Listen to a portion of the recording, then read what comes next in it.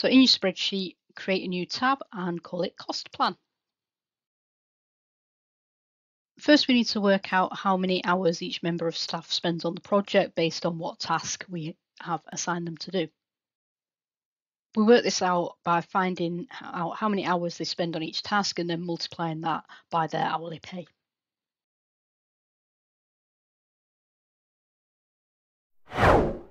Once we've found out the cost of each individual task, then we can just add them all up to get the total salary that we need to pay to that person.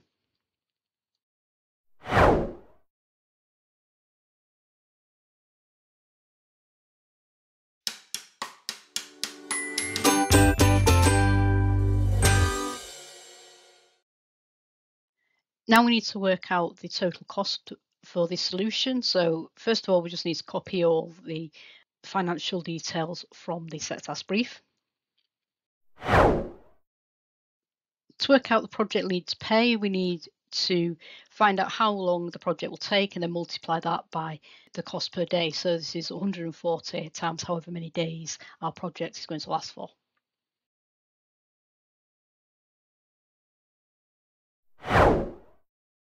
Then we also need to add in the total pay for each of our members of staff.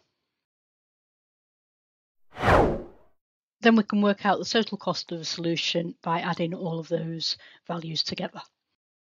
Then we need to calculate the ongoing costs. For this project, we've chosen the annual software licensing, and we also need to include the cost of maintaining the servers and equipment.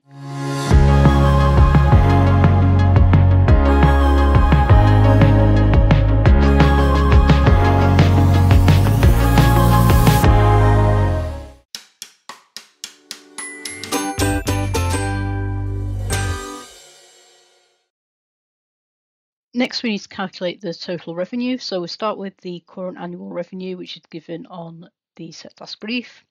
And we're also given some information about the expected revenue increase. The first year is 3%, second year is 6%, and the third year is 9%. So we need to work out how much extra profit, additional profit, the solution will make based on those figures.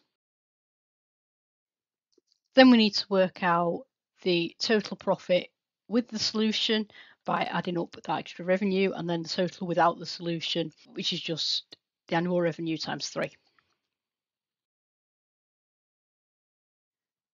Then we need to know how much additional revenue the solution will generate over the 3 years, so we just add those figures up.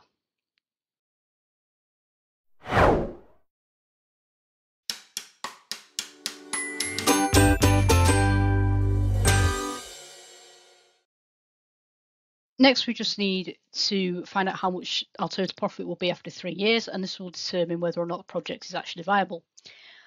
So we've got our total additional revenue, which we've already calculated up there. We've got our annual running costs, which we've already calculated. So we just need to times that by 3 because we've already done it for annual, but we need to do it for 3 years. And then we've got the total cost of the solution.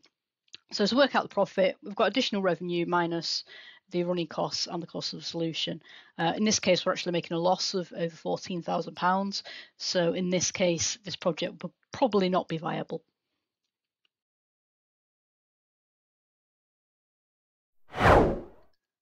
So this is a complete example solution of our cost plan. As you can see, the project does make a loss, so that would mean that it's not a viable plan. And we can talk a little bit about that in our rationale document, which is coming up next. We can also try and come up with an potential alternative solution where the company does actually make a profit.